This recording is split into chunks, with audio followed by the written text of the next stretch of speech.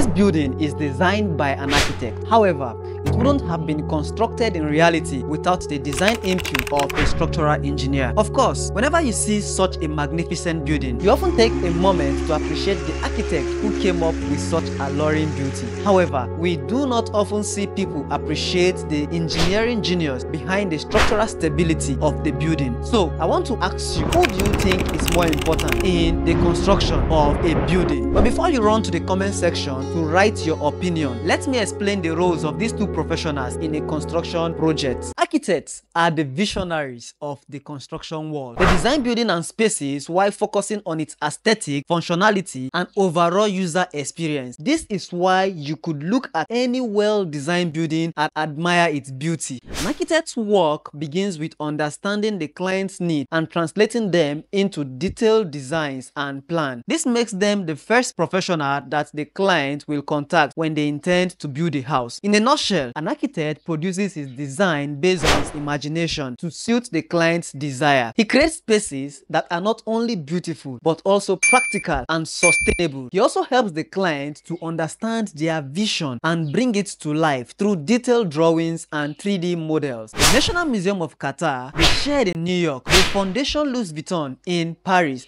and many more spectacular buildings are examples of the limitless possibilities created by an architect's imagination. However, buildings can only be constructed with a support system that can guarantee their stability and prevent its collapse. This is where the structural engineer comes in. The structural engineer ensures that the architect's design are safe and stable. They analyze and design the framework that supports the building, making sure that it can withstand various forces and loads. The framework in this case includes building elements like columns, beams, slabs, and other structural elements. In a nutshell, the structural engineer creates their structural design in line with the architectural drawing after prior load calculation have been carried out. They use advanced software to model structures and calculate forces that the building will encounter, such as wind, earthquake, and even the load of the building itself. Hence, the top priority of a structural engineer is safety and the stability of the building.